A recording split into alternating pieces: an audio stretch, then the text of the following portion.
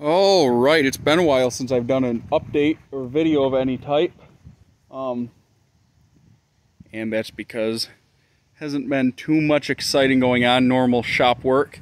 I did go out to Colorado last weekend, the weekend before Labor Day, and that went pretty well, actually. So nothing fun there. I did pick up one of my dream trucks, but it, of course, got delivered. But here we have a 64 C30 based on a Suburban chassis.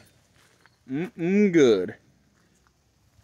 This was purchased, I guess, by our friend Sam DeRocher, and it was a food truck back then. It was built as a food truck. It was not built and then tore apart. Then he sold it, and the Livingston Center Historical Village is owned as a snack wagon. They just drove it around their property and that type of thing. And then he purchased it back a while ago, and we're going to convert it into, or revamp it into a food truck again. So, he's got all new rubber for it. That'll have to go on. We'll take these wheels off, sandblast, and paint.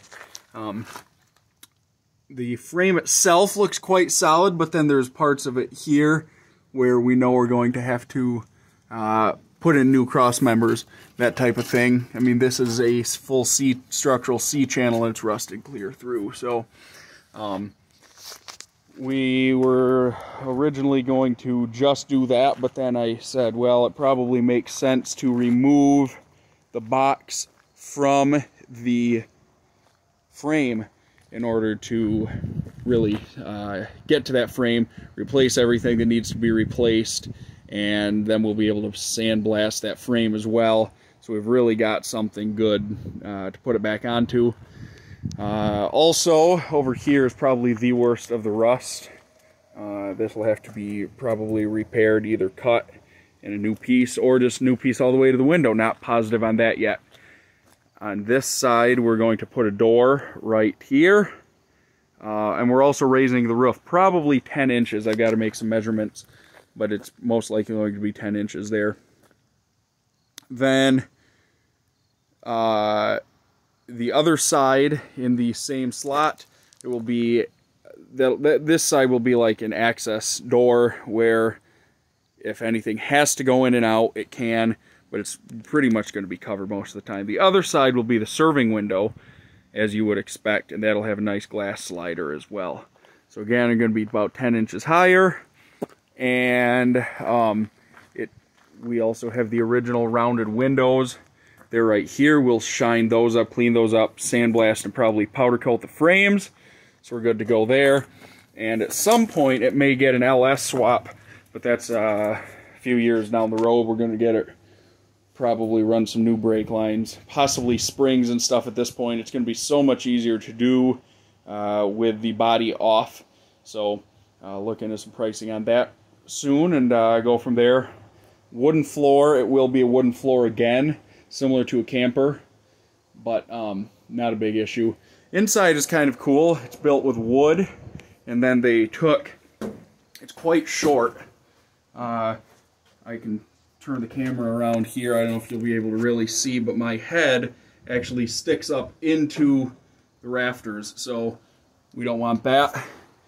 They built it out of wood. Obviously, this is all oak, and then these steel supports here. So might add a couple more braces, might replace where it is split and splitting. That one's obviously gotten some water on it before. That one will probably replace. But for the most part, the wooden roof is quite solid. So we'll go ahead and sandblast the whole thing. Again, probably use the dustless blaster. More rust repair down there. And going to be a really cool project. Hoping to have it done mid-winter, maybe early winter. Just depends on when winter really gets here, I guess. So stay tuned for updates on this one, as well as the Aeroflight Falcon over there. One of, I think, 20 of those left as well. That's going to be the big one we hope to reveal next spring at the Milford Rally, most likely. So that's kind of our goals. Finishing up a couple Shastas in here. Hoping we hope to have at least one of them done by now, but looking like hopefully we can have them both done by the end of the month, or for sure the first part of October. So stay tuned for updates there as well.